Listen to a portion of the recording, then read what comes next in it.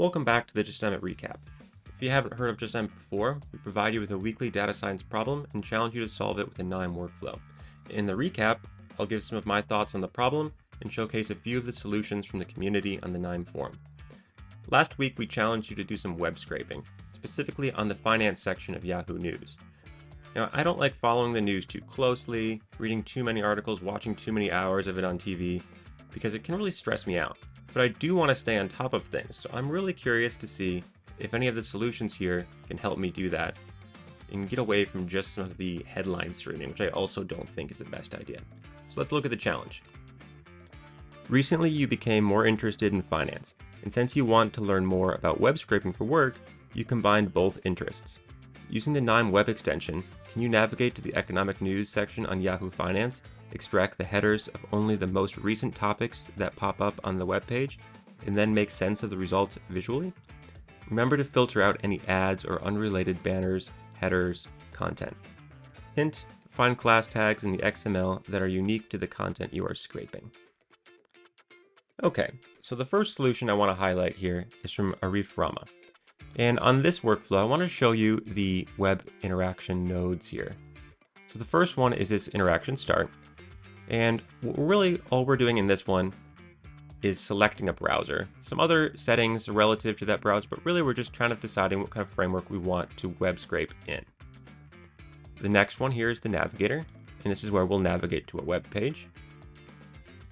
And then finally, in the content retriever, we'll select what we want to pull back from that web page. We can set delays, select the retrieval tag type. In this case, we're trying to pull back the headings. What we get at the output of that node then is an XML column along with the heading tag and heading text. So we've got news, life, entertainment, finance, sports, etc. So we're going to want to filter down to the finance ones for this exercise. Now we'll skip some of these for now and look at the other workflows, but let's check out the report. So I really like this solution because it comes with a word cloud. And if you dig into these meta nodes that come before this report, you'll see that Arif is also using some of the text mining extension. And in that, he's pulling out tags and doing some grouping there to pull out these keywords. So I see stuff about the Fed rates, Silicon Valley, some names popping up, the Federal Reserve here. And I can see those and I can get kind of an idea of some of the topics that are popping up recently and decide if I want to go look up more information about them myself. So I really like the idea to use this word cloud. Okay, let's move on to the next workflow. The next solution here is by Birdie093. So again, we start out with this web interaction node. There's some clicking here involved as well, which allows you to navigate around the web page that you start from. But ultimately, what we end up with is this XML at the end. Birdie093 uses the XPath node to process some of this and extract some of the bits and pieces. And we do some row filtering, and some string manipulation. And what we end up with is these top 5 heading titles. And the report that we're using at the end from this workflow has some of this animated feature of the tile view node. And this is a really cool view node, especially for dashboards, that I encourage you to check out. So we've got some of these headers, their descriptions, as well as this list here with links. Perfect and easy to use. Great for sending in an email. Okay. Our third solution here is from Sriyu. Sriyu here does it again with the tile view.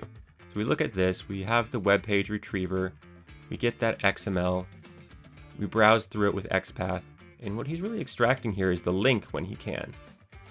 After that, we go through here and we're doing some of the same things. We're extracting the header. He's also extracting the image from the title of the articles. And all of that is just getting placed into this tile view node. You'll notice that there's no component here to create a composite view, although you could definitely put this into a component if you wanted to. But this is how nice the tile view looks just by itself. We have a direct link here to the article, this long description so I can read a bit about it right away, as well as the header image. And this is kind of cool too, because I could use this to kind of combine articles from multiple different sites that I want to read to set up a dashboard for myself. All right. So with that, I hope you're inspired to try some of the web scraping. I certainly am, especially with that word cloud there at the end. Stay tuned for the next challenge on Just KNIME It. That'll be coming out on Wednesday. And don't forget to use the hashtag JustKNIME It and provide your solutions on the KNIME Forum.